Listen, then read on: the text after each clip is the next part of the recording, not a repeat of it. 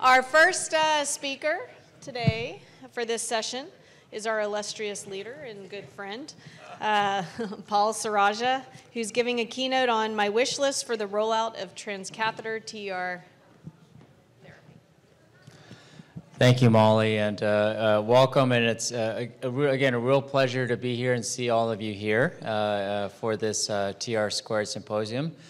So I've been asked to speak about my wish list for the rollout of transcatheter tricuspid therapy, and this talk it's being given in the context of anticipated commercial approval. You know, we do believe that we're going to have a tricuspid therapy on the market, whatever that might be, here very soon, and I'm here to talk a little bit about what I would like to see as kind of a wish list for that eventual commercial launch. Those are my disclosures. The most important disclosure is that I am one of the national PIs for the TR-Illuminate pivotal clinical trial. So my first wish on this wish list is that when we look at a patient like this, we think about what's meaningful. And so this is a 79-year-old woman who I had been seeing with fatigue and edema for a long time. She had had previous mitral surgery, previous bypass, and she had had TR that was severe for many years. And if we think about this 79-year-old, what are we exactly trying to achieve? And what I would like to wish for is that, and this is what this patient asks, is they just want quality of life. And not just only want, but to value quality of life as a meaningful benefit. There's been a lot of criticism about quality of life as a patient-reported outcome in the clinical trial. But, you know, we have a lot of experience in treating these patients, and it means a lot to these patients. And when we look at what we're trying to do, you know, we know that these transcatheter therapies can be effective, they can be safe. You all are likely familiar with the TR-Illuminate data. Low MAE rates, low bleeding, low pacer rates, and the study was positive only because of quality of life. And what I would love to see is that we think about quality of life as a patient-reported outcome in a different light. That it's not a placebo because we have studied this to death, and we don't think it's a placebo, and we're looking at ways of demonstrating that further. And you know, when you look at that quality of life and look at the survival of these patients, it turns out that these patients actually can live with their TR even when it's massive and torrential. I won't sit here and say that they're going to live forever. I think that's really naive. But it's actually quite surprising that when they have left-sided disease that's well managed, that the one-year mortality is in the single digits, even when the TR is massive and torrential. And, you know, cardiovascular death rate of 4.7%, that's impossible to improve upon in a clinical trial, unless that trial's in the tens of thousands. It would be really, really difficult. And when we look at the survival of these patients in that context, this is the slide that many of you have likely seen before. You know, historically, when we looked at the clinical trials that reported high mortality with TR, those studies were all in the context of unmanaged left-sided valvular heart disease. So in blue are those studies. And those are studies that actually were used to inform the design of TR-Illuminate, because we all thought that mortality was going to be 20 to 50% per year. Well, that turns out not to be the case. So in the past several years, while TR-Illuminate's been going on, in yellow, there have been multiple studies of TR in patients with well-managed left-sided disease, and the one-year mortality for those studies have been about 7 to 14%, and TR-Illuminate sits smack dab in the middle of those studies, as you can see here. So I think we have to think about TR and right-sided disease differently from left-sided disease, but it's still have that value about quality of life. My second wish list for the rollout of these therapies is that there's a learning curve that evolves and continues to evolve. So on the left-hand side, I already showed this about TR reduction, but on the right-hand side, these are the studies that have happened in the past 3 years with core lab adjudicated data that start with the earliest TR experience with TEER and finishing with the latest experience that just came out this past May with the commercial experience in Europe. And my point of this is to show that with experience in 3 years in core lab adjudicated data that the TR reduction has become better and better. And in the latest data, 70% of the patients in Europe are getting mild TR less. And this is a 500-patient all-comers study. and that's very important. It's an all-comers study, and it's just as safe, the safety profile. And I think hopefully this is only the floor, not the ceiling. I think we're going to continue to see things get even better as we get more experience with this therapy, and I think that's part of my wish list. And I think in order for that to happen, there's going to have to be more expertise in tricuspid imaging. Yesterday we spent a whole day talking about ICE and TE. There's going to be a lot of training that's going to be going on in this, and I think it's a very fruitful way of looking at things. My third wish for TR patients in this rollout is that I wish there were fewer patients who had pacemaker and ICD leads in TR. You know, there are millions of these devices that are being put in every year. Imaging is almost never performed when we implant these devices. We have no idea what TR is happening when we put these devices in. And the problem with this is that they show up in clinic 5 to 10 years after the device is put in with their TR. And they always ask me, well, you're telling me my lead is impinging my tricuspid valve open, it's keeping it open. Well, I've had this pacemaker in for 10 years. Why didn't I know about this 10 years ago? Well, it's because they've been managed to skirt on by with diuretic therapies, fly under the radar, and we have a total underappreciation at the time of the implant, but they show up in clinic later. And it's an incredibly difficult discussion because when these patients come with these leads, this is how the conversations go. We have an intense discussion about a risk of extraction. And if you could play that far left image, you know, these risks are not trivial. If you play that, could you play that far left video for me? Just click on that. Does everybody see what happened there? The risks of extraction are not trivial. So we talk about that. We talk about, well, if we leave the lead in, can we repair around it, like in the middle panel? And then the final video on the far right is a patient that Vinny and I took care of, where we just decided to entrap the lead. But then that raises all kind of questions about, well, what if the lead gets infected? What are we going to do at that point? And such. The far left video, if that were to play, that's a papillary muscle rupture that happened with the lead extraction. So these risks are real, and these are very difficult discussions to have. And it'd be much easier if these patients just simply didn't exist, if we just didn't have TR with the leads. My fourth wish for this rollout would be that we don't accept just symptoms and patient-reported outcomes on face value, that we have some way of explaining that improvement in quality of life and symptoms. And so these are data from Triluminate, and I mentioned this in the last session, that it doesn't matter whether you go from mild, 3 to 1 or 5 to 3 or 4 to 2. If you drop by 2 grades, there's a quality of life improvement of about 18 points. And when we look at that, this quality of life improvement, it's very difficult to measure for a lot of these patients. This is a text message I got from the president of my group, Dr. Bill Katsianis, who said, I just saw my TR patient that you clipped last year, and he's so happy because he can put my pants on. And how do we measure that?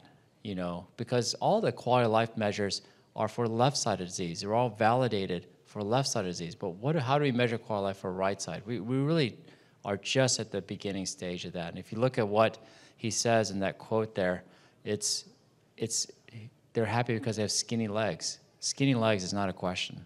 You know, edema is a question, but you know how skinny your legs are. It's very difficult to quantify. But this is an example of, well, how do we measure and understand that effect a little bit better? These are courtesy of my wonderful partner, Dr. Joao Cavalcante. And what Joao did is he actually said, well, let's look at the anus a little bit more. So on the right-hand side, this is a patient before and after TriClip. And you can see that with TriClip, the annulus actually becomes more saddle-shaped. It becomes much more like what the patient probably had many years ago with this saddle-shaped configuration in this one example. It's an anecdote, but it's an example of what might happen. And on the right-hand side is another example. This is a patient who got clipped and had an ICD implant, but the RV went from an RV volume of 237 to an RV end-diastolic volume of 166. And Joao says he can measure 2 mLs with MRI. I don't know how he can measure 2 mLs. I don't even know if I could do that with my teaspoon, but he says you can. But the effect is the patient's asymptomatic and the RV is shrunk. And that's the most important thing. And so there there must be some explanation for the way that why these patients feel better. And I hope that as we continue to see this therapy emerge and grow, that we understand that insight a little bit better. And then the final wish that I would have for this therapy, or any of these tricuspid therapies as they roll out, is that we see a halo effect of not just these as the only therapy that's out there. So if we look now, and Steve Bolling mentioned this in the last session, is that there are very few patients already undergoing tricuspid therapy in the United States. You know, it's several hundred per year. And that really hasn't changed a whole lot. Maybe it's gone up a little bit, but it really hasn't changed a whole lot. And so these patients have limited options, and it's often at high risk. And you look at all the technologies out there, there are so many that are coming out. And my wish list is that something like this on the far right happens. Now, this graph on the far right is not a tricuspid graph. It's a mitral clip graph. And it's a graph of what happened in Germany when MitraClip was introduced. And when MitraClip was introduced, there's all this grave concern that, well, it's going to gobble up all mitral surgeries. Well, that's not what happened. Actually, the opposite of what happened is that when MitraClip was introduced, other mitral procedures and life-saving things that patients had grew. So in orange, if you look at the volume of things that were mitral surgical, and you look at the blue in the bottom, the introduction of MitraClip, the volume of things in Germany grew a lot. And so there's this halo effect that brought patients to clinic, brought patients to procedure who otherwise wouldn't have the attention of our physicians in our group. So that's my final wish for this. So in summary, my wish list for transcatheter tricuspid as it rolls out, I hope we embrace quality of life as an important, meaningful benefit, because I do believe it's different for right versus left side. I hope that we continue to grow that learning curve for proceduralists and imagers. I really would love to see fewer patients with TR in the presence of ICD and pacemaker leads. These are just so difficult to manage. I hope we gain insight into what we're actually doing to our patients, not just treating TR by itself, but what does that do to the pathophysiology of these patients? And then finally, I hope that what we do by introducing these therapies is create a halo effect that raises all boats in the sea. So thank you very much. So let's start first off. Paul or Vinny, either one of you can answer this. So quality of life is what made Triluminate positive. And as I said in the last session, even with good surgical results for tricuspid at 1 year, we still didn't have the same results at 5 years. So what are we missing? Why is it that we didn't make a change in mortality? Well, I mean, as I mentioned before, the mortality rates were not high.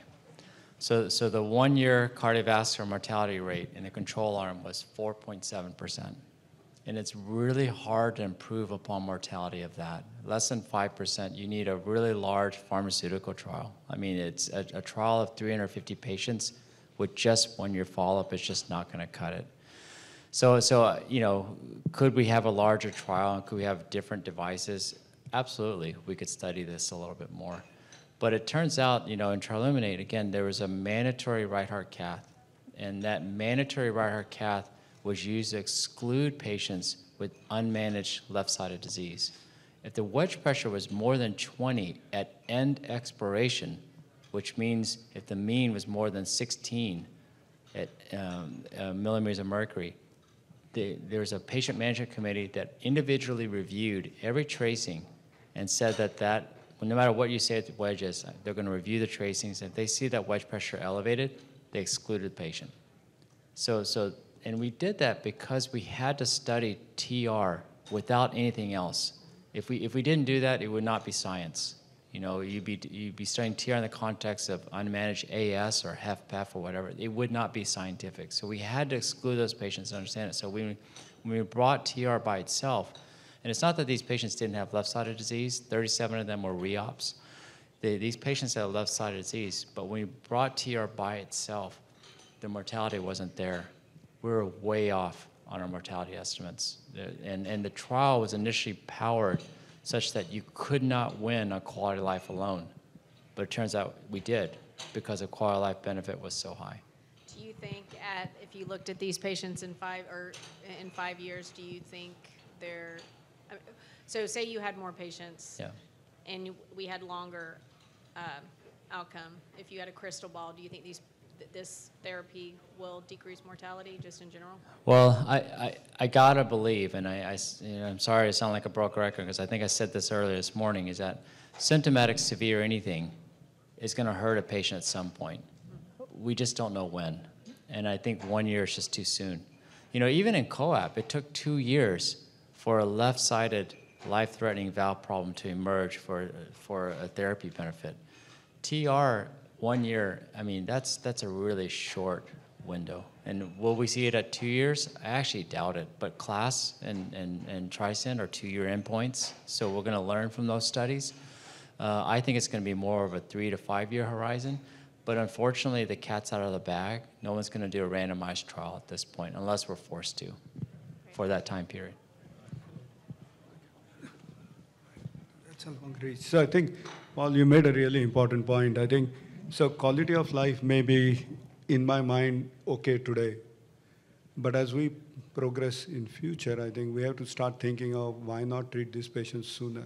So in oncology trials, when drugs are given to advanced cancers, their quality of life drops down, but actually survival increases. So it's a slightly different philosophy, but I think we are at the end of the food chain. We are treating these patients too late. Yeah. I think the critical part now is, can we treat these patients sooner? How to get these patients from heart failure, cardiology, and that will really show the benefit, I think, of this therapy. Yeah. I completely agree, and thankfully, we've at least achieved the safety margin we wanted to, because if we hadn't achieved that safety margin, any prophylactic therapy would be off the table. And so at least we're in the ballpark in terms of the safety to allow that consideration. So I'm going to throw out another, maybe more provocative, well, go ahead, Ashish. Yeah. So Paul, again, trying to be a little provocative about this. And so the naysayers in the field obviously question the benefit in terms of quality of life without a sham control, because a lot of this is obviously complicit on patients getting a procedure and the nocebo effect, as they call it, and a lot of that is often quoted as one of the drawbacks of the clinical trial. And the second big drawback that people talk about is the large number of exclusion criteria based on echocardiographic features in the trial, which then limits the external validity or the generalizability of the study when it gets rolled out commercially, where people are getting clips left, right, and center in the tricuspid position with and without ICD leads, with and without full understanding of anatomy, and people are getting hurt. So just a comment on both those. So I'm glad you asked those questions. So for the placebo effect, it's a very fair criticism. You know, I mean, we've learned from multiple clinical trials, including PCI, which we still continue to do despite some recent sham-controlled negative studies. You know, a couple of things on that. There's no way to go back and redo that unless you redo the trial. But what I would say is that we looked hard, and usually a placebo effect, you see a waning.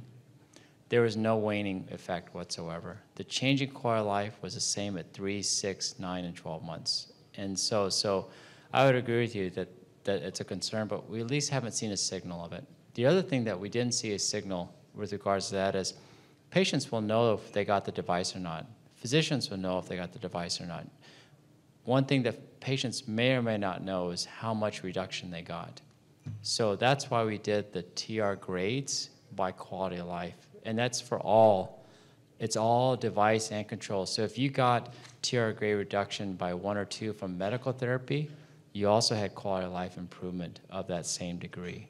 And so yeah, patients may know that they did get TR reduction, but do they really know how many grades and how they graded themselves? Probably not. So that helps some, but the final thing I would say is it's going to come down to physiology.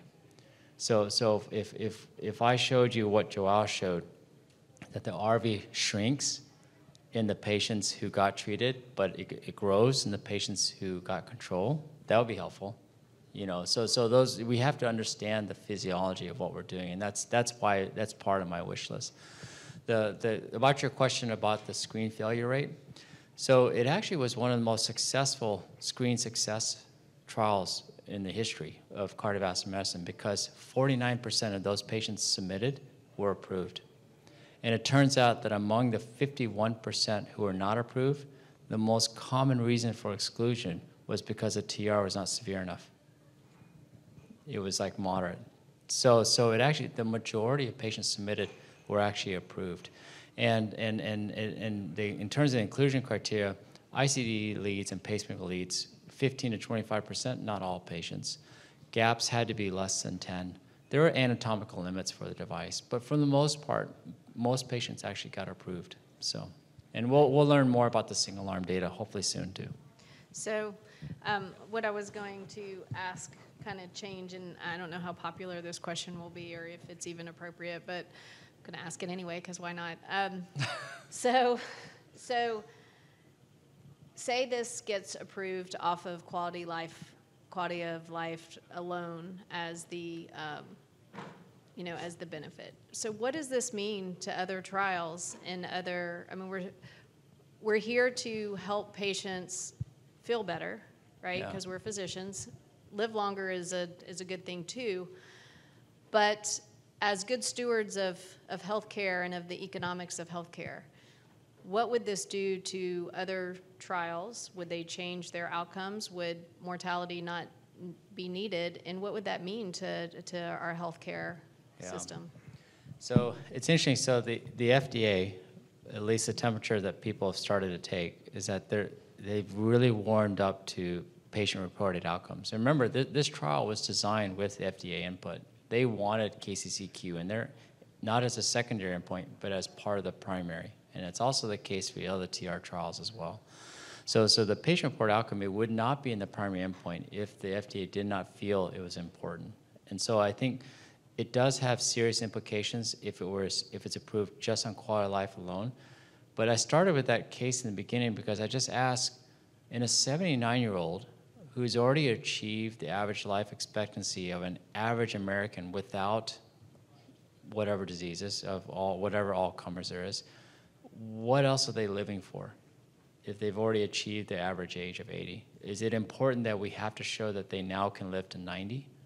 I'm not sure. At least in our clinics, the patients don't ask for that. They just want to feel better tomorrow. And it's a very different perspective. And we're going to learn a lot as we go through the approval process for this therapy, and we're going to learn where things land. But it's a really important question. But you kind of didn't answer the question, so I agree with you. I did answer it. No. What will it do to the economics of healthcare? So we have a whole bunch of the economics, I'll tell you this, there are Alzheimer's drugs, there are prostate cancer drugs, there are oncology drugs that are being approved that cost 4 times more than the price of our devices, and patients get to live an extra 3 months. So I have to say, I don't think that matters. Screw it. So, yes. I just wanted to make 2 comments. One on the quality of life aspect, and the other one on why do we see, the improvements so late in the trials. On the quality of life aspect, I think it is really important. And as surgeons, being a surgeon myself, I think we need to do a much better job collecting this data, both in our registry as well in our trials, because it really does matter. I also think it's challenging in a trial like Triluminate because we all are subject to an optimism bias. The reason people go buy chips and Coke at the halftime show is because we are all susceptible to that, right? Yeah. So knowing what you got treated with will affect these outcomes. So that's a very difficult but also very important challenge to overcome. That's true. The other part, you had mentioned, why do we see differences in these trials so late? And I want to tie this in with what Vinny said about, are we doing too little too late? Yeah. I think, yes, we're doing too little too late. The reason we're seeing that differences late is because in the first 2 years, all the really sick patients are dying away. So that unmasks then those who have a better survival chance. and will make it more possible to discern these less, obvious changes in outcomes, especially quality of life. So if everybody has died in the first 2 years that was just really sick and it was too little, too late, then you start seeing it, which gets back to the point that we need to do more sooner. Yeah. Okay, Great we need points. to move on to the Thank you. next. Jonathan Schwartz will be presenting a case. See you here.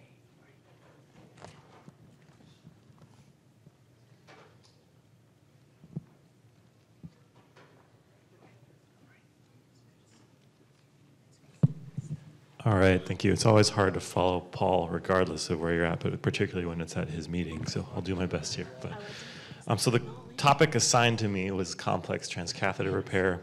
Complex can mean a lot of different things. I tried to find a case that was a little bit unique in terms of what that was, so disclosures there. So this is an 84-year-old male with progressive dyspnea on exertion, some pretty bad edema, and a drastic decline in his activities over the last few months. Lots of comorbidities. He previously underwent Zahr with a sternotomy back in '94, some coronary disease, heart failure, hypertension, all the things. Interestingly and important for this case, he has May-Thurner syndrome and underwent bilateral iliac vein stenting, and then also has an esophageal stricture. That's required some dilation in the past. Was felt to be optimized after many visits in the heart failure clinic and some persistent symptoms despite these meds. So he came to me in clinic. I had an angiogram and a transthoracic echo. You can see pretty clearly pretty bad TR there, no significant coronary disease, a couple things here or there, but nothing too bad. TE was ordered after this, and after multiple attempts with one of our structural imagers that's very good about trying things and persistently, they still weren't able to pass it. So concern for access not only from the legs, but also from the throat. So we got a couple studies to try to see what's going on. Barium swallow didn't really show anything. GI was not helpful, and we did get a contrast CT venogram to make sure that the stents were patent. They look like we probably would be able to get through, but it was going to be a little bit borderline. So after another attempt with a different imager and a lot of anesthesia, we were able to get a TE down. Could see, again, pretty bad TR, some tethering of the septal leaflet, and a little bit of prolapse of the anterior leaflet there. So based on these things, you also got a right heart cath. Not too bad, pretty well optimized with meds, but still very symptomatic despite this. So to summarize where we're at so far, severe TR with normal RV function, multiple jets with restricted septal leaflet and some anterior leaflet prolapse, a large valve with no gradient issues, and then the bilateral iliac vein stents that extend from the lower IVC to the confluence, and a stricture that we were able to get a TE across, but it took a little bit of effort. So based on this, the challenge now, what's the optimal medical or management strategy? Surgical, you'd have to redo sternotomy. The patient really wasn't interested in that. If it's transcatheter, get through the stents and then see if we can get some good imaging. Try just meds. I think we all are here because we know that that's not going to be the case. But panelists, any choices here?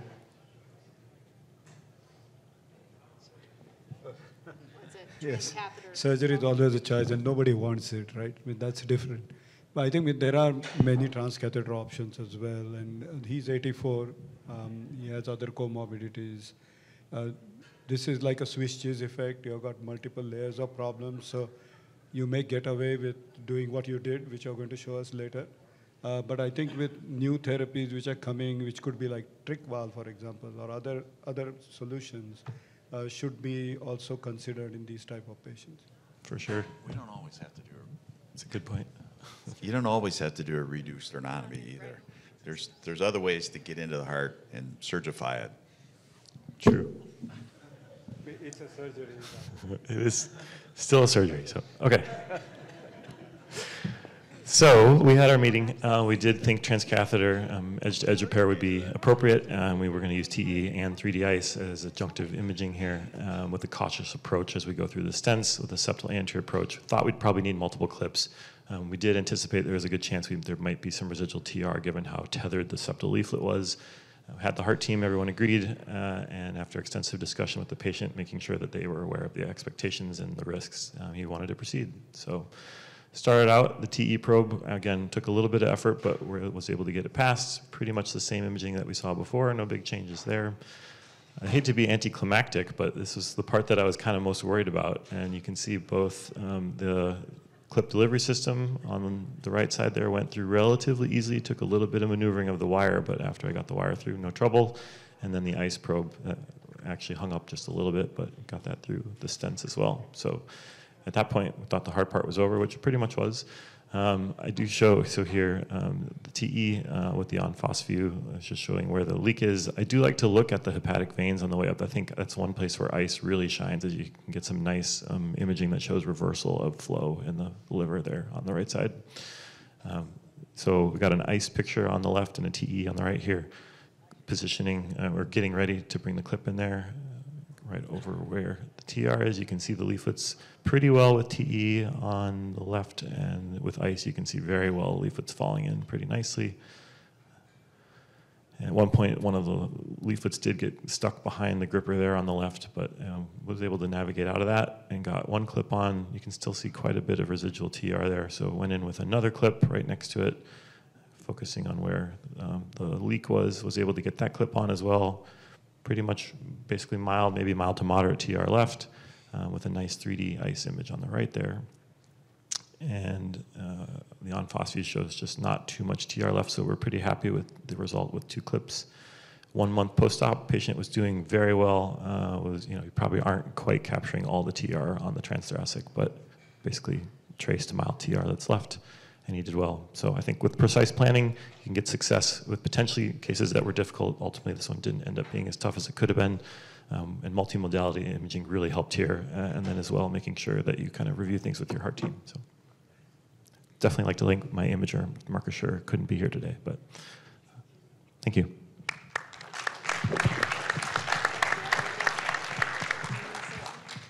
So, Jonathan, brilliant case. And if suppose on the table, you were not able to pass TE, what was your plan of action? Like, you had really good ice images.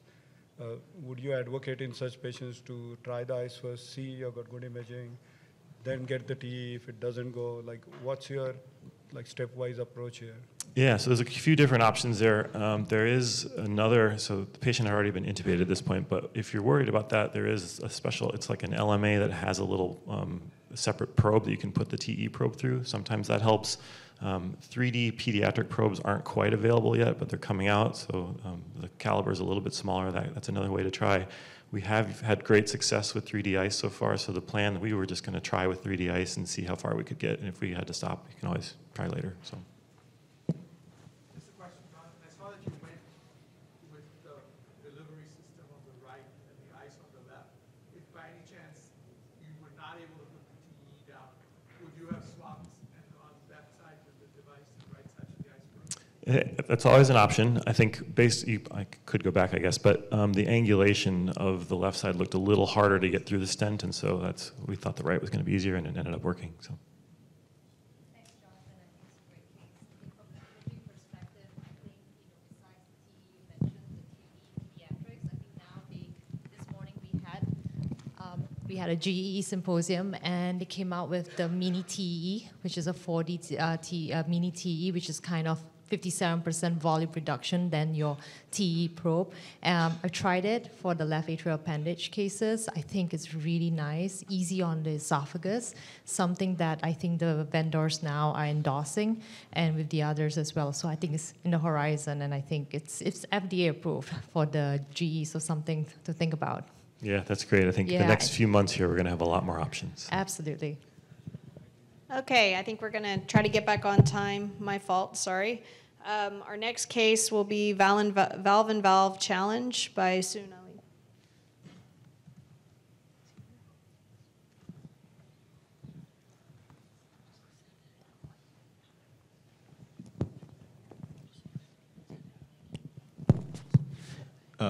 Good afternoon or morning.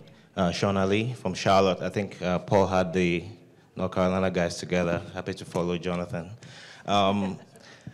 So, Paul assigns these cases and said, well, ultimate tricuspid valve challenge. Most of my tricuspid cases are fairly straightforward, but I had an older case that I wanted to share with people who find it interesting. I have no disclosures for this talk. So we have a young guy that came in It's an older case with 50-pound weight gain and heart failure symptoms. He's had 2 prior episodes of tricuspid valve endocarditis, and for some reason, surgeons have replaced his tricuspid valve twice, initially with a 31 and a 29 mosaic prosthesis. When I talk to our surgeons, most times they do not replace those valves. They just, cut it out. Just because of this reason, people end up going back and infecting the valves. But he had done well until he presented back to our facility. He's obese, he's got a ton of edema, he's got large airwaves on his jugular waveform, some murmur over the tricuspid valve area, clear lung fields, and typical edema and distended abdomen. He comes in, gets antibiotics. The thought was, okay, probably needs to go back to the OR, but before we could get him there, he's had rapid decline. He becomes markedly hypotensive. He's now in cardiogenic shock with vasopressor support. He goes on dialysis. He's in multi-organ failure. I do not have the echo images here on initial exam, but he's got severe airway dilation, gradient of 17 across the tricuspid valve, and the TEE reveals large mobile vegetations and fusion of the leaflets. So this guy is in shock. The surgeons are like, well, we're not going to take him. He's too sick to go to the OR. We bring him to the lab to think of doing something for him. And these are his waveforms. What you see here is obviously significant elevation of this right atrial waveform, which is actually higher than the right ventricular waveform. His wedge is obviously normal because he has no preload on the left side, and a normal PA waveform. So we did put an intracardiac ultrasound echo in just to see what's going on with the valve, and this is the issue. It's got significant stenosis of his tricuspid valve. Let me go back. And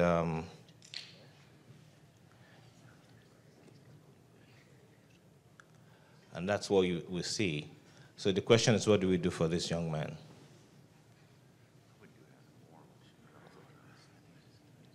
He's in shock, he's on pressors. So this is active endocarditis? Active endocarditis.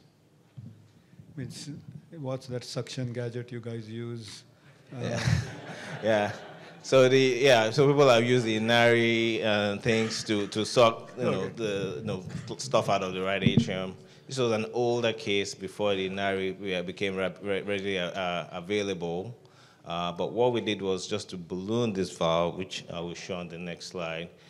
Basically just did a valvuloplasty. We knew that we're probably going to embolize material to the lungs, but in this patient with severe shock and active endocarditis, that's what we saw.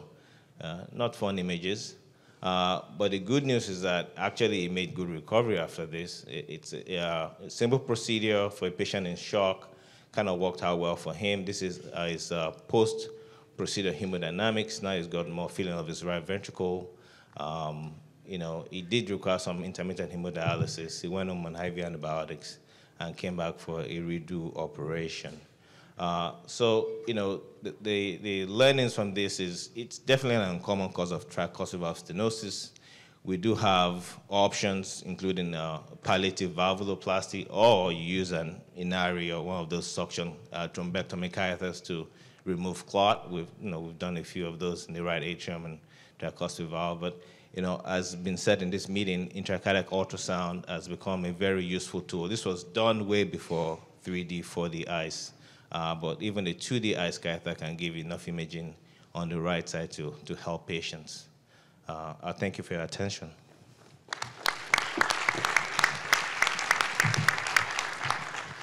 So, Dr. Bolling, I think you have some comments. So I just want to say I hate this case in so many ways. I can't tell you, but so I do have a couple of questions. I mean, was this a planned bridge to another surgery? It was more palliative to see if we could help the patient because the guy was dying. Yeah. So we would never do a second time redo endocarditis because the data on that is very clear from surgery. Whether you operate on them or do not operate on them, their mortality is exactly the same. Because if you're the second time in and you're still using drugs, you have a very, very, very bad disease, And it's not your tricuspid valve. Absolutely. It's your addiction. So these people, it is futile to operate on them. Now, that makes it even worse when we have percutaneous options because it's really easy to do this. So if this was not planned as a bridge, I mean, there's a lot of questions about this. It's a very interesting case and so on like that. But obviously, you're never going to be able to clear this up. You're going to have to only do it as a bridge. But I think the more important issue is, whether we should be doing this at all. This is not going to be answered to this thing. But interesting case. I hate it in so many ways. I know. As a surgeon, I'm sure you hate it. Now, when I talk to our surgeons, they never replace the valve, just for this reason, because if the patient is not cared of their addiction, they end up infecting the valve. Yeah. So it's not, but it came to us after 2 operations elsewhere, and it was in shock. So. But I think this is interesting. You said that means we do replace the valves. I think cutting out the tricuspid and leaving it behind is more, I would say, less experience with it compared to the replacements for endocarditis. Okay. But what's more important is here, physiologically, TR is always better tolerated than TS. Mm-hmm. So using that angio-VAC tool, you could actually, if you can eliminate all these vegetations, leaflets are going to come out anyway. Mm-hmm. And I think this patient will be left with quite a lot of TR with less leaflet. He can go into the drug rehab, and if he passes that, he might actually benefit. I wouldn't operate on this patient for that reason. I would use angio-VAC, get the vegetations out, and then see how it does, and then take it from there. So when you reoperate, do you put a new prosthesis or do you leave it wide open? Exactly. So if you're going to excise all this and leave TR anyway, might as well do it with the angio-VAC. Remove all the vegetations and leave the TR behind. And that way the patient doesn't have to go through, as Dr. Bolling said, a third time re-op in a critical situation. Yes, sir. Yeah, it sucked the leaflets, right? The leaflets will come sucking out. I mean, they do come out. We have done that. I think Paul's here. So there is a surgical series where they just took the valvectomy and left them without a valve. And everybody sort of points to that. So the acute follow-up, of course, this guy's 29 years old. He'll do fine with severe TR for a while. But the follow-up of all those patients that were done in Detroit, in downtown Detroit, they were all dead. They all died either from their TR, but most of them died from continued addiction, or they got shot to death in a 7-Eleven holdup or something like that. They're all dead. That is not an option to leave young people with TR. There's a question at the back.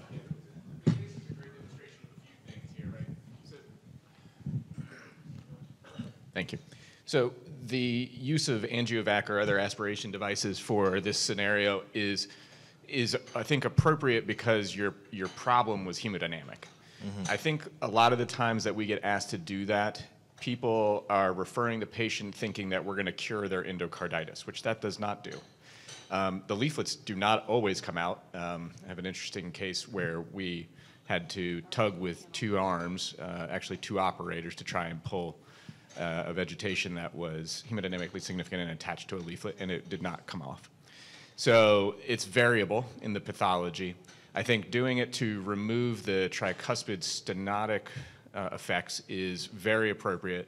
Valvuloplasty on the right side of the heart for prosthetic valves, is, as you demonstrated, can be a safe alternative that many of us wouldn't choose to do on the left side of the heart. Mm-hmm. So that's a great tool in your toolbox. But we also have fair experience where patients come in septic shock, have these highly mobile vegetations on the tricuspid valve, and aspirating them just macerates them and frankly releases more bacteria systemically in a way that their septic response gets worse and they die from septic shock quite acutely.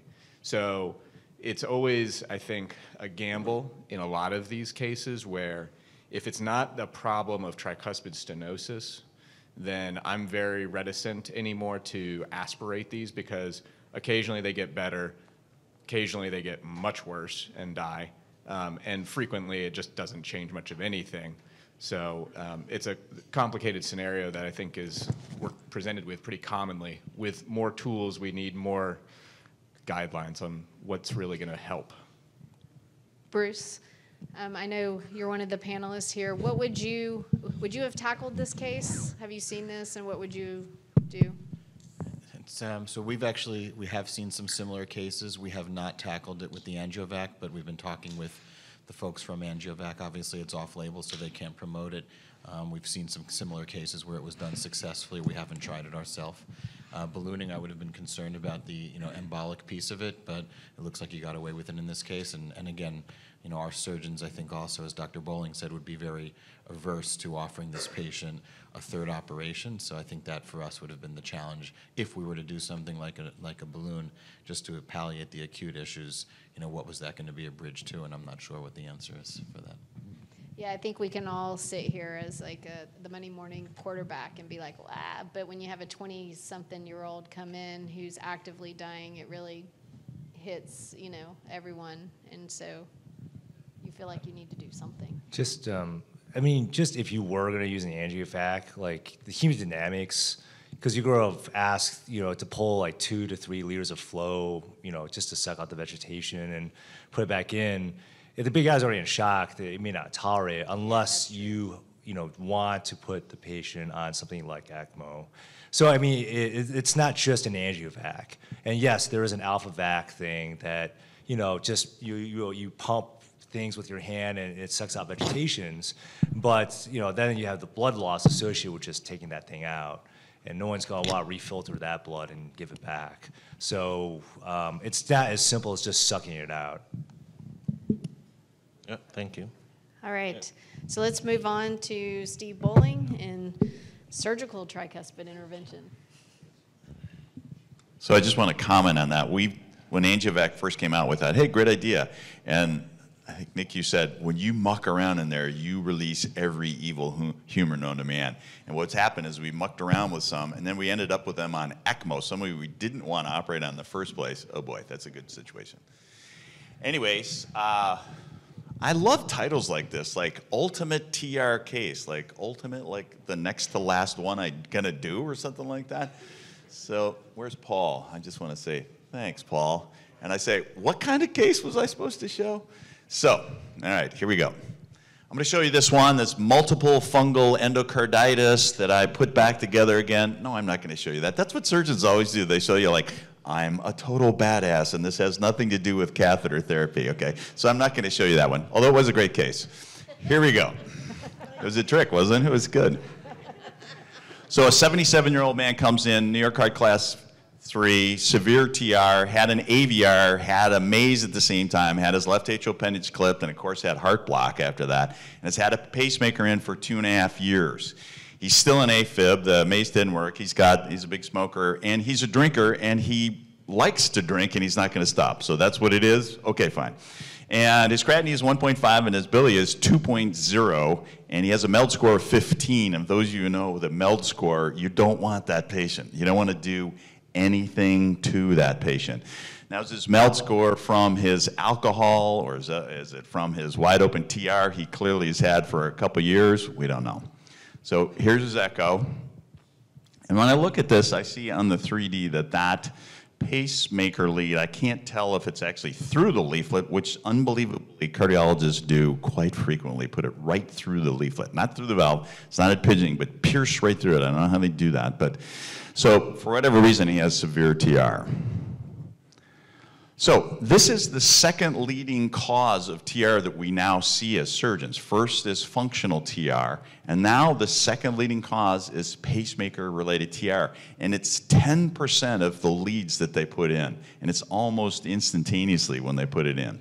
So this is a huge problem that we see, and of course, they put a pacemaker in and then they do it under fluoro or don't really look, and the next thing you know, it's years gone by and the patient has had terrible TR. What to do? So there's a lot of things. You can do medical therapy. Yeah, okay, so that doesn't work because they have torrential obligatory TR. You can diurese them till they're dead and you won't get rid of their TR because it's being held open. So how about pull the lead or put in a leadless? So pulling the lead, again, I talked about it this morning. This has been in 2.5 years, but the average time that we see a patient after surgery is 72 months. So that is like holding your arm out for 6 years and then trying to play tennis with it. It won't happen. And of course, half of them are through the leaflet itself, and that won't happen. So what about transcatheter repair? either with a clip or maybe TTVR. We tried all those things. What about surgical repair or replacement? What do we do with epicardial leads? Do we put an epicardial lead on? Do we put a CS lead on? Or do we just jail the lead in place? Our EP people hate that concept. So here's what we did. Oh, oftentimes you see it right through the leaflet like this. I think all the EP people have this interesting concept that it curls right around and goes absolutely through the center of the tricuspid valve every single time. I've never seen that in my life once. And this is often the scenario. You go in there and you're not going to be able to pull that lead. And if somebody lasers it the heck out of there, they're going to take a big chunk of leaflet out with them. And again, the average time at which we see it is 6 years after implant. So these people have had torrential TR for the longest time. And then literally I've had patients come to me, like this guy came to me, and his biggest symptom was his shoes did not fit anymore. He had to buy bigger shoes. He had so much edema. So you can clip them, and we've tried to do that. And because of clipping them, you have to basically jail the lead in there, because oftentimes you have to clip on both sides of the lead. So what did we do? Well, we went through a thoracotomy. Not every patient has to have a reduced sternotomy. So we went through a little tiny thoracotomy, and of course, we put a ring on it. And you can see this one was not through the leaflet. And so we increased the zonal coaptation. The septal leaflet was quite fibrotic. And then we just nailed it to the ring. We actually sewed this to the ring because the way the wire was, the pacemaker lead was sitting, it wanted to impinge against the posterior leaflet and it was pulling it out. So we just tucked it right there so it was competent. Now, what I say is you got to talk to your EP people before you do this. You got to have a plan of what you're going to do with the leads before you do it. So, quite competent at the time. We did this with the beating heart, so we don't make the heart ischemic and so on like that. And this is our result. This is a QT result, and that's the 6-month result, which is pretty good. And that is the same pacemaker he's had in there. So I think when we see these patients with pacemaker TR, and all of us are going to see them more frequently, this is an approach. Surgery is actually quite a reasonable approach. We jail almost all the pacemaker leads now. On a second or third time redo, I'm not going to dig out the LV. That's just excess work and going to give mortality to somebody. And I just jail the lead either in the corner or like I did in this one, I just sewed it to the ring itself. Now here's another one. 3 leads through the tricuspid valve. And you take a close look at, yeah, it's right through the tricuspid valve. So he has 3 leads through there. You can see he's got 2 through the septal leaflet and 1 through the posterior leaflet. Good shot. So, yeah, so it's through the valve, all right, yeah.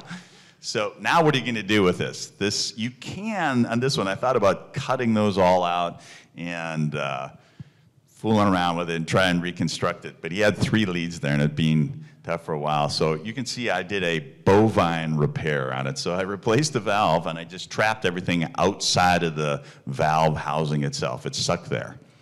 So I think you have to be creative in thinking what you're going to do with this patient before you get in there. So it's supposed to be 5 minutes. I went right through it. So this is an increasing problem. We're all going to see this, and we're all going to have to deal with it when we're thinking about catheter patients, either for clipping or TTVR. Discuss with your EP beforehand. So talk to them about a pacemaker concept beforehand, and you can be creative as a surgeon. And replacement may be needed, both surgical replacement or even TTVR. We've put catheter valves in and just trap the pacemaker out to the side, and that works just fine for these patients. Thanks.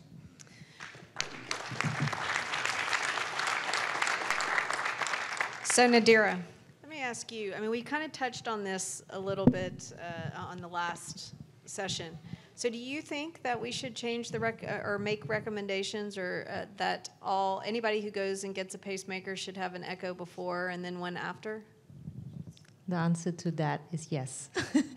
We see so much. I mean, I remember back in my fellowship days with my mentor, we were trying to work with our EP folks to try and guide them, but theoretically, logistically, it's so hard because for us to be under the II machine, the fluoroscopy radiation as well, I think it would be very beneficial to follow them up closely. Like you said, everybody agree that early screening and early catch of this TR as well, and whether it's associated, I think to catch them early, I think that would be the first step, especially in this cohort of patients. And what do you think we should do if we see like leads through the leaflets? So most of the time when we see it, it's not pierced through. That happens occasionally, but I think it's because of their concept of how much slack they're leaving right there. If they leave a lot of slack and it just pushes the door open, maybe they can come up and pull the leaflet back up under, pull the lead back up under echo guidance or something to see if the TR goes away. Now you can only do that, I'd say within 3 months or something of implantation. Once you're in there for a while, it's going to be pretty stiff.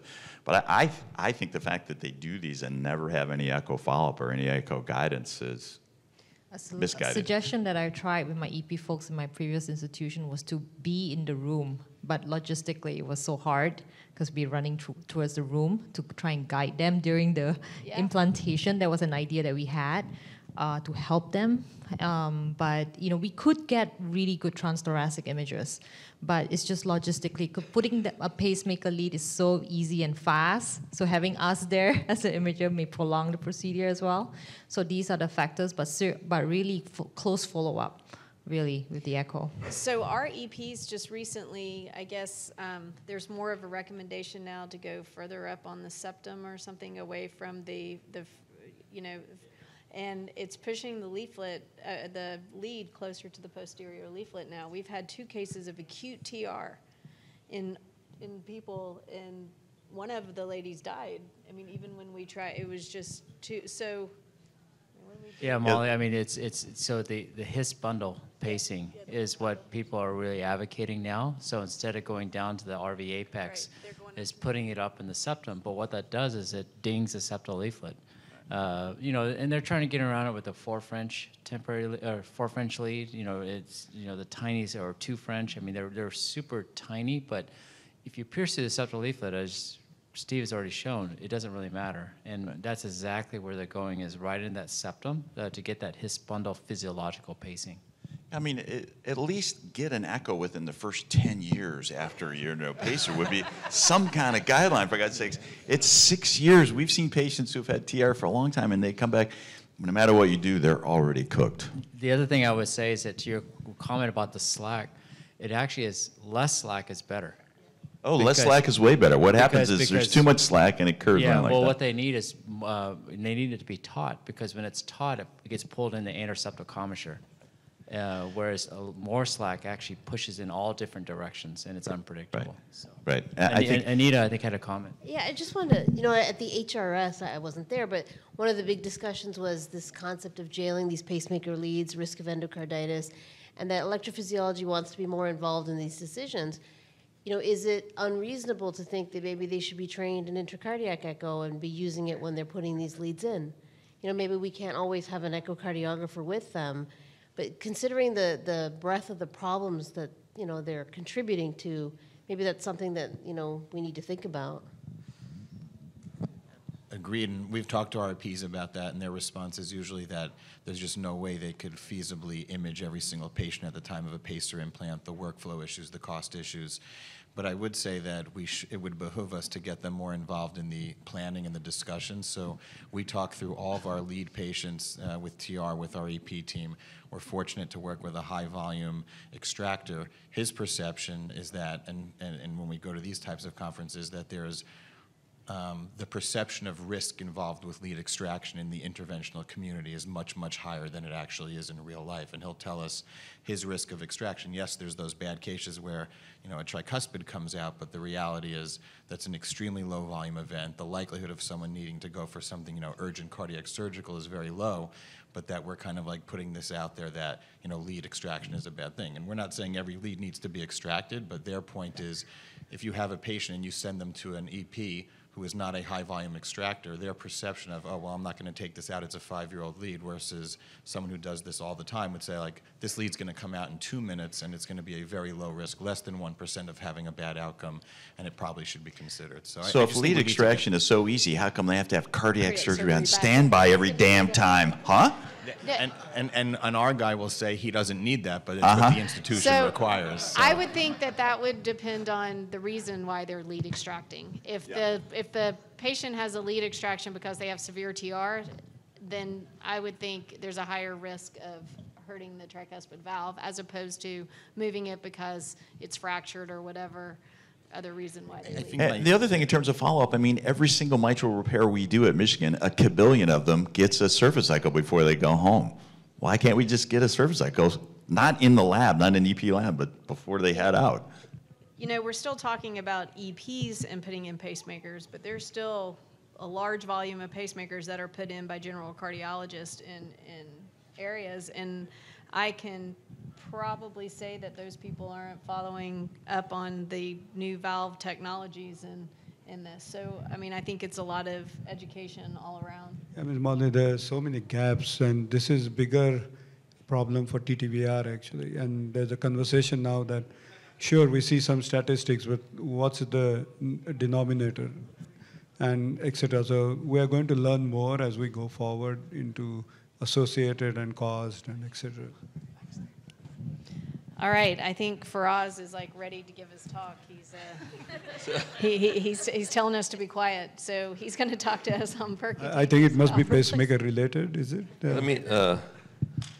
I think I'm the ad in the middle between number 8 and number 9.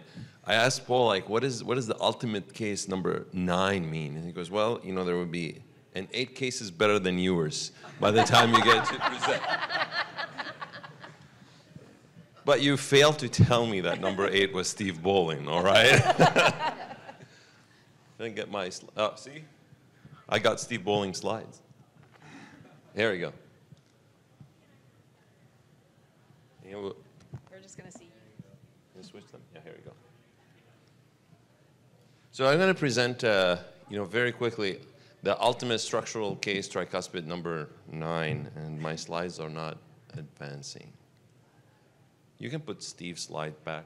Yeah. They're easier. There you go. So, I mean, there's no doubt that tricuspid valve interventions are very challenging. And we just learned from Dr. Bolling that they're also challenging for the surgeon as well. So, you know, I'm going to present a really challenging case that we faced in clinic. This is a trifecta challenge, somebody who has a mitral valve, an aortic valve, and a lead. And if this is not enough, notice how tethered that septal leaflet is. And, you know, this is extremely functional, plus pacemaker, plus tethered septal leaflet, torrential, you know, TR. It probably started with this patient undergoing double valve replacement at some point during their life, complicated by a pacemaker post-op, and, you know, got an echo periodically, and unfortunately, a few years later, this is the anatomy that we are dealing with. And in this case, we decided that we were just not going to see it very well on transthoracic, and we did it with ICE. And this is the evoke valve that we put in this case. We're able to push the lead to the side, you know, go underneath that septal leaflet, and with the ICE, we were able to put the evoke valve. I think that this case would have been extremely challenging with repair. We have chosen to proceed with replacement, and this case was purely based on anatomical challenges and imaging challenges. I want to present another case where similar scenario. This is also somebody who this time got a mechanical left-sided valve, as well as a lead. Again, the same story, got complicated by pacemaker by heart block post-op, got a pacemaker, and now a few years later has, you know, torrential TR. And I think that we all agree that this case is also going to be extremely challenging to put it in with any repair technology, especially TR. And if you look at the lead and how it's floating in the how is it floating in the tricuspid annulus? And by the way, so we have a tricuspid ring. Yeah, there's a tricuspid ring there. There's a lead. It's in horizontal heart, and there's a mechanical aortic valve that is in the way of you know, of seeing the anatomy. This case would have been challenging no matter how you want to do it. And in this case, we decided to treat this patient with the Intrepid valve.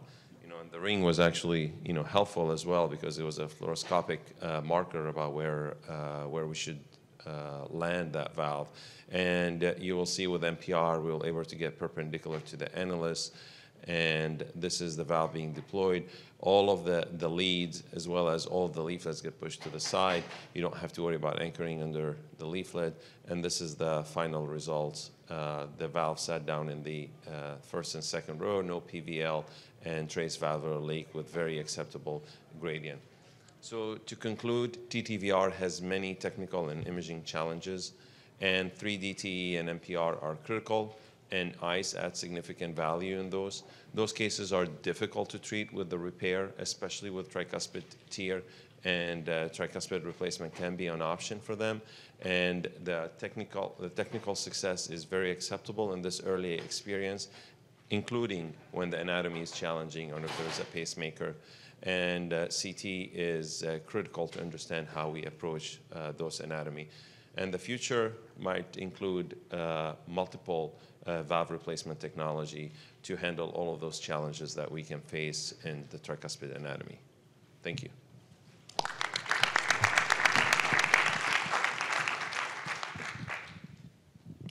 So Nadira, since you're the imager on the panel, are there certain things that you can do to help optimize imaging when you have things like mechanical valves in the aortic or mitral position? I would say it's really challenging. From the TE perspective, I think mid-esophageal, plus minus, most of the time you can't. The distal esophageal is one of those views that I love to try and get rid of that aorta, mechanical or mitral.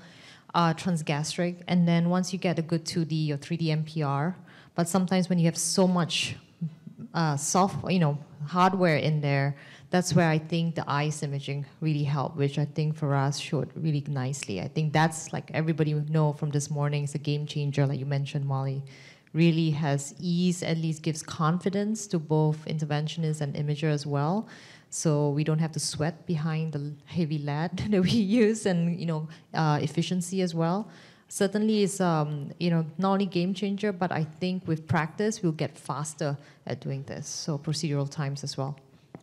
Out of curiosity, when you guys do ICE, do you have the imager doing the, or just the sonographer doing the recons? And how are you guys going to set that up? Yeah, so it varies on institutions. I think the key point is that the roles are reversed now. So the interventionists or surgeons are holding the probe.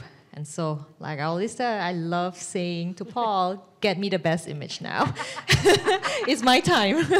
But, optimize the image for me, Paul. I'll wait for you. Yeah, I just got... She loves saying that. I'll wait for you. I'll wait for you. But, and that's the key thing. Don't use it for the, when you use it for the first case, be very patient. Take your time because it's a learning curve. That's what we had as well in the first couple of cases.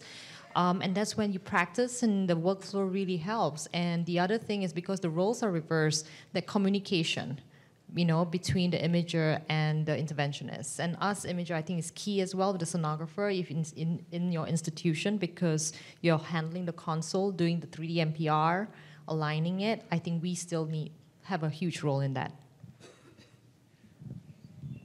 One quick question for Firas and for anyone else in the audience. We have not trapped any leads behind a device because I would be killed at our institution. But the question is, was the patient pacer dependent, and has anyone seen any issues with trapping a lead and creating lead or pacing dysfunction as a result? So if they were pacer dependent, would you be less likely to do it than if they weren't, or no? Because I think there's been some reports of some trapped leads that over time develop some dysfunction and may not reliably pace. So in the trial, if you were pacemaker dependent, they wouldn't let you. If it was just a pacemaker lead, they would. And with the ICD leads, they wouldn't either. But that's just in the trial. We've trapped leads, and we worried about that, or even that we were acutely going to rip them out, because as we expand, we catch it and pull it back, up into the atrium a little bit. We've not seen that. We've not had a pacemaker go out. No, they kind of sit nicely when you trap them behind you. We've done plenty.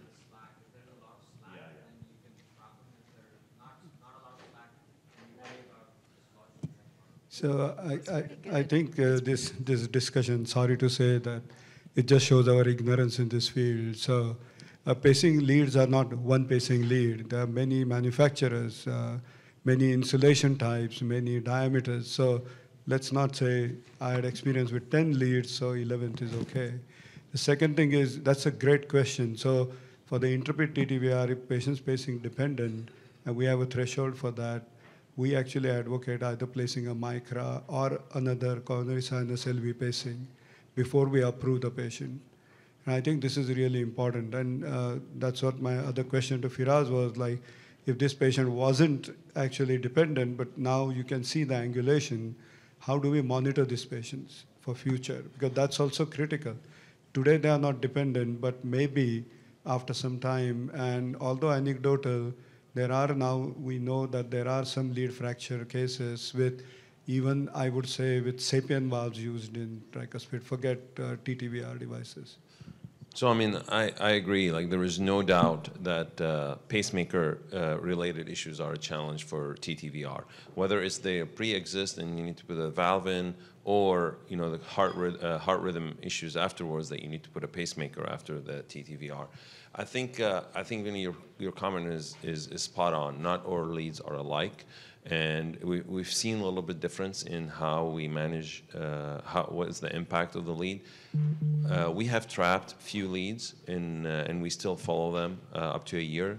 But we had a couple that, you know, the threshold went up, and you know, we have to replace the lead. So I think some leads will have an impact, and it's hard to know at this point if it's lead specific or a valve specific. The question about ICD is also a big question, whether it's a primary prevention or a secondary prevention. I mean, all of those have implication to, you know, to the patients. And I think as we know more about what the TTVR trials are going to show us, you know, is going to bring the risk-benefit conversation for the patients who have leads. Can I just ask one question about when you're planning your TTVR and you're going to trap the lead, do you guys model for how mobile the lead is in there? And the reason why I asked is because I was looking at your Intrepid deployment, and it looked like the lead was pretty taut when you finished the deployment, almost like it was going to be pulled atrial. I mean, is that part of the planning? So one thing that we start looking at is, you know, the leads get stuck on the cava-RA junction, and that create that, you know, tension on the lead. One thing that we have done is try to engineer where we want to jail the leads. And, you know, early on that would help. And you want to jail posterior, you want to jail it septal, and you can control that how you cross your valve initially, or how you cross with the wire, depends on what TTVR valve you're using. But, you know, you're right, Paul, we start looking at it more carefully, but we also start to engineer where we want the lead trapped. We have also snared some leads just to pull them in directions where we want them to, you know, to be trapped. But with more and more comfort with managing the lead, we're able to do it just simply with the way we cross with the wire and the valve. Can I ask you an imaging question? So I know ICE is great and it's the best thing in 2023, and but is it device specific? What I mean is every device is deployed differently. So design implications in doing the procedure is going to be important. So way Intrepid is, you know, deployed is different than EOS. So do you find is it device agnostic, or do you need better imaging for a particular device? I think most of the cases, you know, TE is enough for TTVR. And, you know, if the leaflet devices like the Evoke, where you want to make sure that all the anchors are captured with the or engaged with the valve, you just need a little bit more reassurance, especially that first case where, you know, there was a lot of challenges in images. We found ICE helpful. But unlike, we have the same practice that you have for tricuspid TEER, where we put ICE in every single catheter, in every single TEER procedure. We don't do that for TTVR. Only the minority we use ICE. The majority of them just TE only. Have you done an Evoke with pacemaker leads and multiple leads? Does that have a problem because you can't see as well with all the stuff? That's the first case I showed, and we used ICE for that case. Intrepid is easier because you don't have to see as much. So and that's why I put those two cases, well, like one with Evoke and one with Intrepid. I think that you have to see something, and I think that, you know, You know, just the ability to see the annulus only is an advantage for Intrepid as opposed to having to see the, you know, the leaflet. But even with seeing the leaflets with ICE is feasible. And but it gets challenging. I mean, with the anatomy like this, and once you deploy the brim of the Intrepid, then imaging become even more challenging. And a lot of it is just, you know, kind of remember where the annulus is, and we use that to land it on. So Firas, why not place ICE through transeptal into the LV? Say that again, Vinny.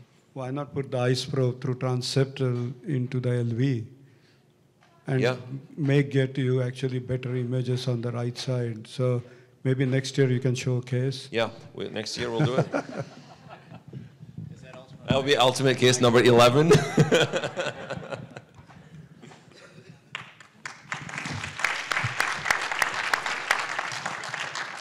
All right, and last but not least, Hursh Naik's going to do gratitude for ICE. Thank you. So I guess number 10 means that I'm the worst case or the best case. I don't know. So, so gratitude for ICE. Paul asked me to talk about this, not ICE because of the heat, but ICE because of intracardiac echo. So disclosures for this talk particularly. So this is a 53-year-old male with a history of shortness of breath despite medical therapy, has a mechanical aortic valve replacement, mechanical mitral valve replacement, 2 different surgeries, 2 different times, AFib and severe TR. So here's our echo. So severe TR, prominent eustachian valve, probably atrial MR rate, normal RV function, normal LV function. And again, severe TR centrally, atrial TR. So he was enrolled in the continued access of the TriLuminate study. And here's us getting our TriClip into position around the eustachian valve, which was a little difficult. And now look at our TE. So pre-op TE and now this, the procedure TE. Severe, I mean, you can't see anything now, but severe except for severe TR. So how am I going to implant? So this is when we switch to ICE. And you can see here, we see ICE is much better than TE here. You can see the septal and anterior leaflets. And in fact, I'm able to even steer down in ICE. So doing the whole case under ICE, at least to steer down, we had a septal hugger, so we corrected that, all under intracardiac echo. And you can even identify the gripper. You guys see the gripper come down on the septal leaflet? And so now, this is, I call this the rich man's NPR, because we're using ICE, you know, a $3,000 device to get orthogonal images. But wait, you only paid $3,000? Yeah, that's what I'm. Yeah, I get a bundle deal, Paul. So, so now we're able to position this. I don't think this case we would have been able to do this case without ICE. And again, you know, sometimes, and Paul and I have talked about this before. Before ICE, I used to grab the leaflets in transgastric and X-plane, as you see on the left image, and then do the whole grasping in that view. But you can't really tell the curling of the leaflets, I think, on transgastric when you don't have good TE images up top.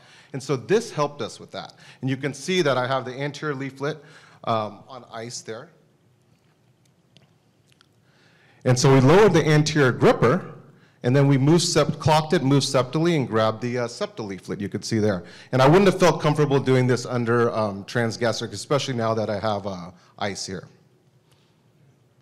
And so now we're able to orient our arms, and you can see that in transgastric. So, and this is the beauty of the Philips. I don't have any disclosures with Philips, so I'm just telling you that you can toggle back between ICE and TE easily, and that's what we are doing here. But you can see our orientation of our arms are good. They're on the same coaptation plane of the anterior septal leaflet. And then we close the 60, and then fully close. Again, I used to do this when we didn't do it with ICE. This is how we used to close, but never felt comfortable about curling of the leaflets. Again, TE, so now we're trying, TE versus ICE, we're trying to figure out if the leaflet insertion is good. It looks good to me here, and it especially looks good here when we deploy, and you can see the anterior septal leaflets inside the clip. Okay, so now we continue to have TR that we need to treat, and so we're going to place another clip medially. Again, TE did not show anything that well, and now I'm placing a second clip, and again, it's not very equipment specific as opposed to TE. You know, the second clip you still see as clearly, at least in this case, and you can see that lateral leaflet coming down, right? The anterior, the gripper. on the anterior side, coming down. So now we just place this under the valve. We did this on transgastric and X-plane as well as ICE to make sure that we were underneath the leaflets. Pull the DC handle back and we're coming up under the leaflets here. And then now we're able to see both leaflets. We didn't need independent grasping here. We placed both grippers down.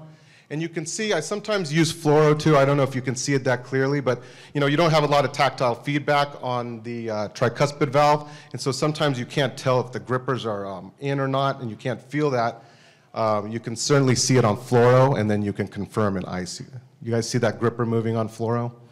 So it's kind of a nice adjunct there. But I see both grippers, I think, on ICE on the bottom right image too. And then here's our transgastric again for the second clip. And then we're closed at 60. And now we're fully closed. And again, we don't see that well on TEE to confirm our leaflet insertion. But as I X-plane through clip 1 and clip 2 and rotate the ICE a little bit, you can see that you can get the sense, not even the sense, you're confirmed that you have the septal leaflet and the lateral leaflet inside the clip. And then here's what the, can I go back? Here's the TR with it still attached. And then we actually thought we saw a tissue bridge here, so this is just more confirmation on 3D ICE, and then we deployed the clip, and that's very clear that both leaflets are in. And only trace TR left.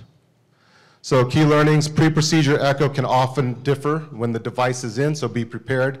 I think you can do 80% or 90% of your tricuspid cases with TEE, but you can probably do 100% of them with TEE and ICE.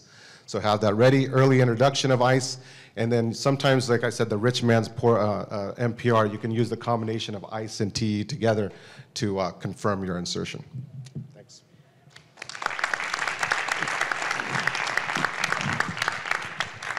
So I think I'm taking Molly's questioning of Paul a little bit further. So now you have put 2 clips, you have used more expensive instruments. How do you justify this? We surgeons get hammered. They feel better for using a valve. No, but this is serious conversation. No, you're right. Should this be a bundle with, say, Edwards and Abbott, who are essentially giving us these tools, which is TR? Yeah. But at the same time, I see more and more that the dependence is going to be on imaging. And here we have got a disposable imaging. As against a TE probe, which can be used 1,000 times. So I think there has to be some conversation at higher level from interventionists and see how this can be justified because it's needed for good result. Yeah. So we can't compromise good result. And even bundling it maybe with capital equipment too, right? So the TE probes, the ICE probes, the echo machine, and the cath lab equipment. Yeah, they're going to have to because it just increases exponentially the cost. And there's a lot of good programs that they just, I mean, a lot of them are not going to be able to get the ICE catheters. They already aren't. So. And there are going to be cases you can't do without ICE. I mean, Paul, you agree now that you've been using ICE, so it's, I think that's going to be, in my mind, important question in future.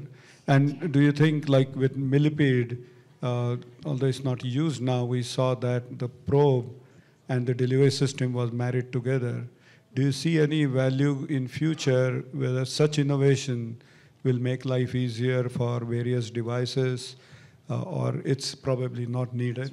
I mean, this was fairly easy, but I agree with that. Yeah, using AI too to like kind of confirm where your positioning is or based on the anatomy, moving the ICE catheter to where you want without. I mean, the technology is going there, so. I mean, we need to see like a surgeon. I mean, you guys have the privilege of being able to open the body and see directly as to what you're doing. We piece everything together from multiple planes of imaging, trying to see what you see. Guys, if only there was like a machine where you could support the body and stop the heart and then look inside of it. That'd be awesome. Yeah. When that happens, and go home the next day. When that happens, well, not that awesome. But I think we are not far from that, right? In terms of, it's other way around as well. And I can tell you that every time we see something as a surgeon, it's not necessarily gold standard. We have recently, it's not, it may be better.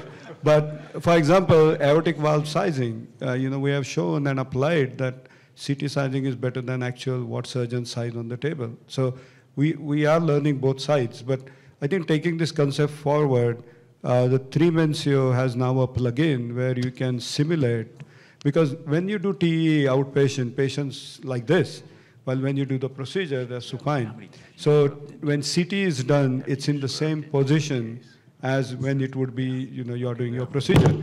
So now they have that TE plugin or whatever where you can manipulate the probe and which will give you the cross sections.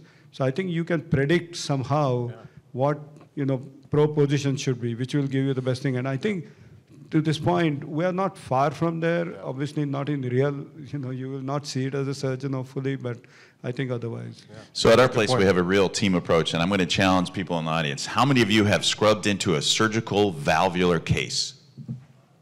Good. I think everyone should do that. That helps your imaging as a structural IC because you know what you're going to look at. Well, I do the clips myself, and I know when I get tangled on something or a yank on something, I know when I'm yanking on there. I think it's really helpful. Also helps the team approach to have your cardiologist scrub into a case and poke around the mitral valve and poke around the tricuspid. I mean, when you visualize the cords underneath, especially on the tricuspid side, it makes you a lot more scared when you do the procedure, All right, I think this was a wonderful symposium. Lunch symposium is at 12:15 right here. All right.